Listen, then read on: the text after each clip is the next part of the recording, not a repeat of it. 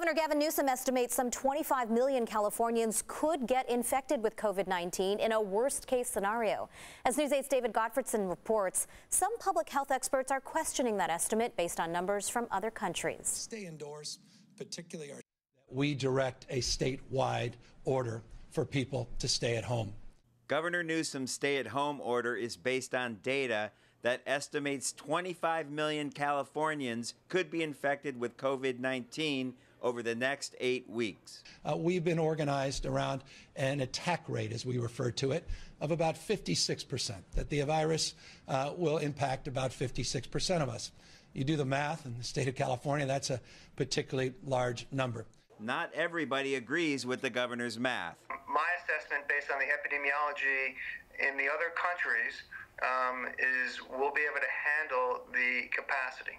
Dr. Jeffrey Klausner is a professor of infectious disease and public health at UCLA.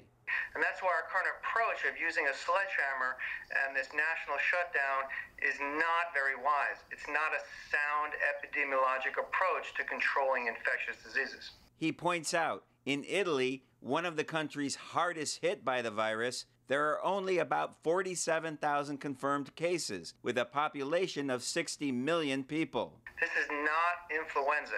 Influenza is readily spread. It can be airborne. 20 to 30 to 40% of the entire population across countries will get infected. We haven't seen that in China, in Japan, in South Korea. Even in Italy, cases are concentrated in the north. So there's other factors that are containing these epidemics that have nothing to do with our control measures. We need to bend the curve. Statistics aside, Newsom says his stay-at-home order will have the practical result of fewer Californians becoming infected. The numbers we put out today assume that we're just along for the ride. We're not.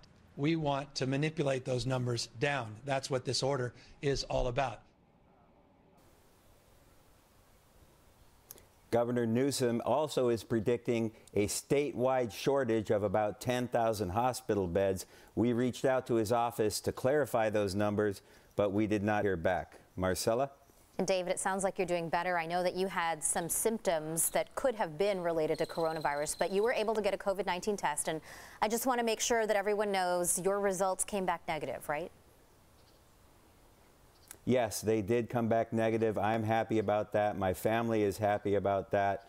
My daughter immediately thought that when I came back negative, she could go out and start socializing with her friends. And then the governor issued his order last night, so she's back home. Yes, it is important for all of us to self-isolate, and whether or not you have an issue with the numbers, everyone agrees that bending the curve or flattening that curve is essential at this point. Thanks so much, David. We'll see you tomorrow.